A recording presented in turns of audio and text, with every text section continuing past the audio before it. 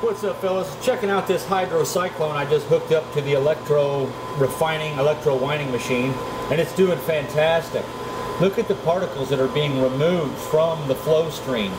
Some of that white stuff we see, I believe, is scale coming off of my heating element. This is the second part of the test. We won't be seeing this in the first part of the video, but I just wanted to show you guys how awesome this thing is working. Nice. All this stuff would be getting caught in a filter bag, filling it up, clogging up the flow, whereas using cyclones in tandem with the filter bags and sedimentation pond can give us a very robust filtration system that can run for hours and hours and hours without clogging up and reducing flow, causing a lot of yield problems, because the copper consistency is dependent on these parameters maintaining. I think a lot of that debris that we're seeing is coming off of this heating element. Those little specks of white material look just like the scale that builds up on the outside of these heating elements. I've got the wattage turned down to about 400 watts, so I was hoping to cool it off a little bit, but it's still showing signs of emanating that scale. This white material could also be the PVC glue that I used. It was an industrial grade, but it's not the 247 grade that's made just for acid. We'll see how it holds up. I never go near this thing without safety glasses on. What's up, fellas? Today what we're looking at is the beginning of an experiment involving reactive electrodialysis. This here is an experimental anode basket that I'm testing, and I did several tests prior to this particular one that indicated this idea may work. So we're going to give it a shot. This is going to be a high flow anode basket, and what I have here are the samples that will be placed inside the anode basket. These are fairly dirty cone mold ingots. They've got quite a bit of scum inside of them. And I want to test this system's ability to digest or electrohydrolyze large items like this. Now, we've done the test with shot. This is some shot that I poured in some larger pieces that I threw in there. You can see what happens to one of these pyramids after a while. And this is some of the shot that we did. If you're not careful, the material can passivate. Right now it's okay, and I just wanted to show you that with an ohm meter that I have here. Now I just have it set to signal, and as you can see, if I go from one side to the other inside of this container, I get continuity, which is important. And there are certain parameters inside the cell that must be maintained to continue that continuity throughout this pile of e-waste scrap that I have poured into shot. The reason I did this is to the purpose of avoiding cranes, to where a single man can load the anode baskets versus having to have a crane hoist all this stuff around. So let's get started. As I said, in this particular experiment, we're going to go with some very large items. This is 1 kilogram of shaker table material, all with the exception of this. This right here is hammer mill material. You can even tell by its different color. It has a more of a gold sheen to it. The shaker table stuff appears to have a lot of lead and perhaps tin and what else? Whatever they use in solder. I can't remember, but you get the point. So as you can see, that's quite a bit of material in there. And we're going to take this cap and lock it in there. It can also be top loaded with smaller material. And the material inside of this cage is now going to act as the anode. We want to avoid turning this cage itself into the actual anode. We would rather it just serve as a special cable that connects to the material.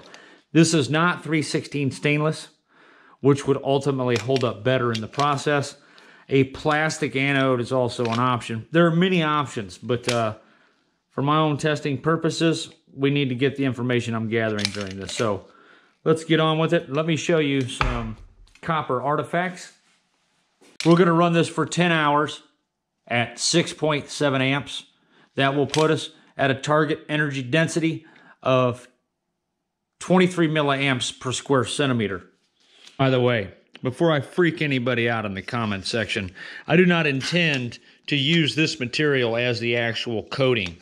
I would probably go with a glass coating if I decide to try this method to protect the anode for as long as possible. You could get years of service out of this thing if it's done out of the right material. They currently have anode baskets in service for other plating processes, though the energy densities are a lot milder in those conditions. So, at any rate, the whole reason I decided to do it is because I noticed after I painted this, you can see where the anode dissolves at different rates depending on its exposure to the cathode.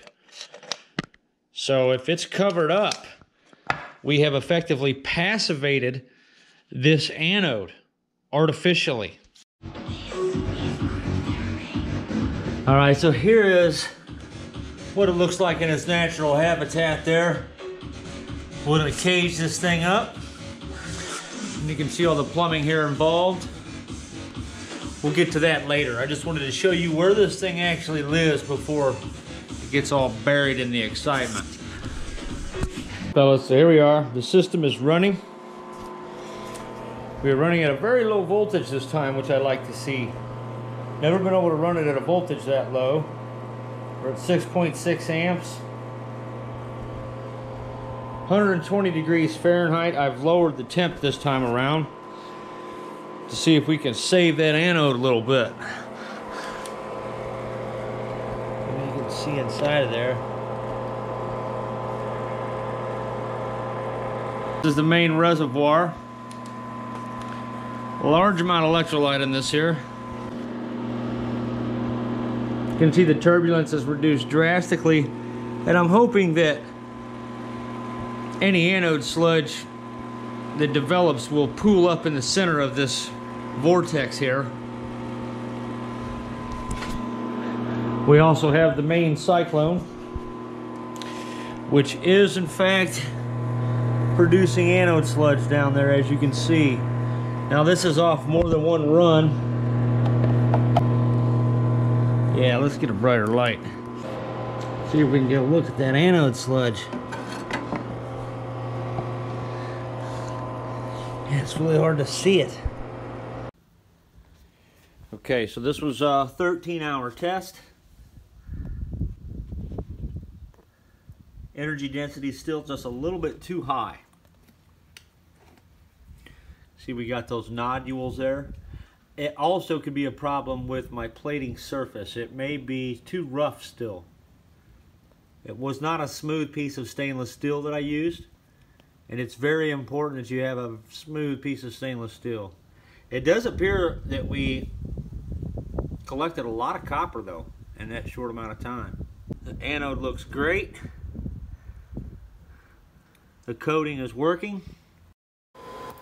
Okay guys, the reason why I started out with the 304 stainless anode basket was to enable me to develop and optimize an electrolyte solution that is compatible with this particular operation. By using a metal that erodes quickly, we can easily examine any changes that an electrolyte parameter or composition has done. For example, the first test we did nothing for the anode and we lost 85 grams of mass. The second time we did a couple of changes and we got it down to 65 grams of mass. The last test, the one involving what you see here with this coating, we lost 0 grams. In fact, somehow we gained a gram of mass. The test where we only lost 65 involved me just wrapping a piece of plastic on there and leaving some areas exposed and able to illuminate the erosion properties, I guess I should say. I'm at a loss for words today.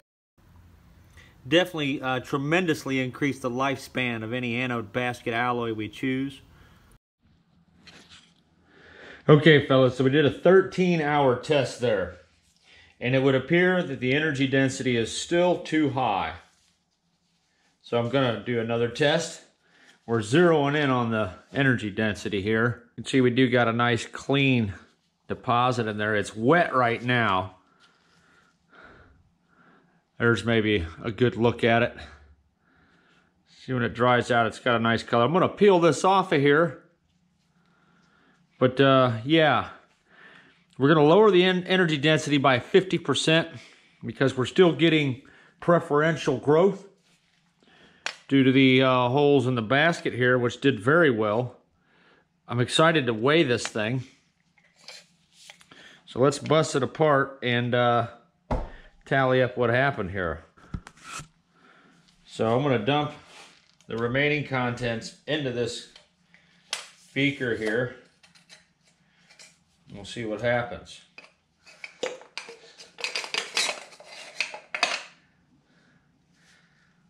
Wow. Very cool. We had 1 kilogram in there, and we are currently at 939 grams of metal was digested. Kind of take a look at that, how heavily pitted it is. This is what we came up with, guys. We're moving forward. We digested 61 grams. We yielded 103 grams in copper. And that was at 0.9 to 1.7 volts. We were at 6.7 amps continuously. We started off with 1,000 grams, ended up with 939 in the basket. 13-hour run. We digested 4.6 grams an hour, and we plated out 7.9 grams an hour, and this was at 23 milliamps per square centimeter. So we're moving forward here. We digested almost as much metal as we did in this test, which was at 13.7 amps, 1.5 volt.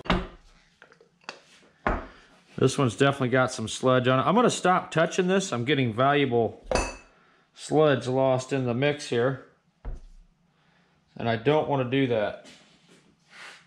What I'll do is I'll put these in a container I have, and I'll wash this material by shaking it violently. This is very valuable anode sludge. Not that there was a lot of it right there, but just in good practice. I don't want to lose any of it. Coating the exterior of the anode basket definitely helped prolong the life. You can see here these ridges where I wrapped it in plastic and discovered that it inhibited erosion significantly. This is not 316 stainless steel. This is just some generic 304.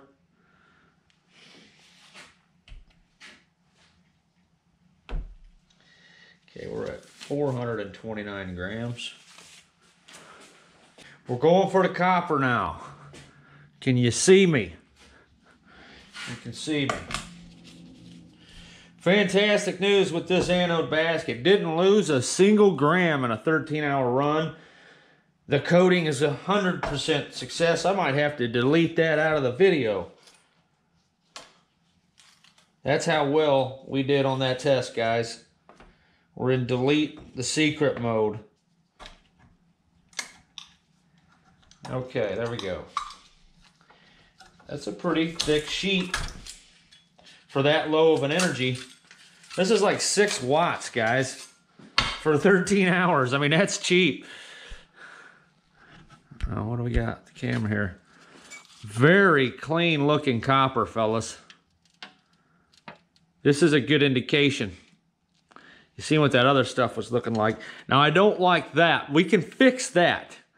We still have too high of an energy density, and there's also something called preferential plating taking place.